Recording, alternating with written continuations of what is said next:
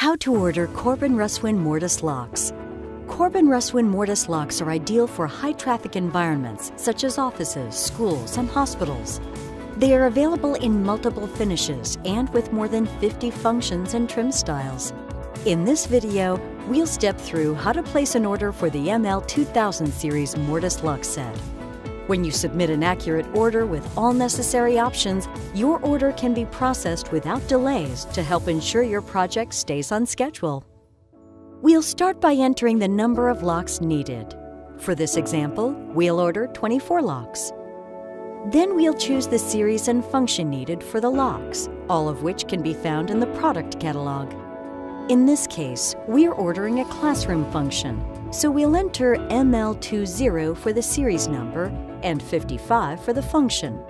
So we'll enter ML2055 here. Next, choose the trim, which encompasses the lever and rose or lever and escutcheon design. In this example, we will choose the lustra style with wrought lever and wrought rose.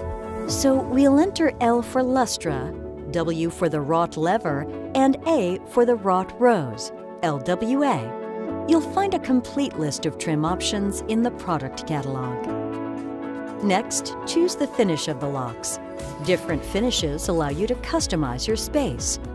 For this project, we like the satin chrome finish, so we'll specify 626. The hand determines the direction the door swings to open when standing on the secure side of the opening. LH stands for left hand and RH stands for right hand. LHR and RHR stand for reverse options. You may want to select an optional strike for your doors. Locks in this series come standard with strikes that have an ANSI straight lip and measure 1 1/8 inches from lip to center. Our sample project requires 2-inch curved lip strikes, so we'll enter SA200 right here. Next, choose any additional options needed for your locks. In this example, we'll select the ANSI wrought strike box and the non-ferrous lock case, so we'll specify M17 and M26 for these options. For a list of all available options, consult the product catalog. Next, we'll specify cylinder and keying options. The ML2000 series lock comes standard with a conventional 6-pin cylinder. But since our project example requires a 7-pin cylinder, we'll enter the specification code for that option, 7P, here. We can also choose any additional cylinder and keying options. When ordering Corbin Russwin lock sets, you can choose between visual or concealed key control. With visual key control, the key symbol is stamped on the plug face of the cylinder. With concealed key control, the key symbol is stamped in a concealed location, such as the rear of the cylinder, so it's not visible to general occupants. We'll select visual key control cylinders only, so we'll enter VKC3 for this order parameter. Finally, if your project requires master keying, you must provide all information concerning the key system layout when you place your order. Each keyed lock will require a key set. The key set determines which keys in the master key system will operate the lock.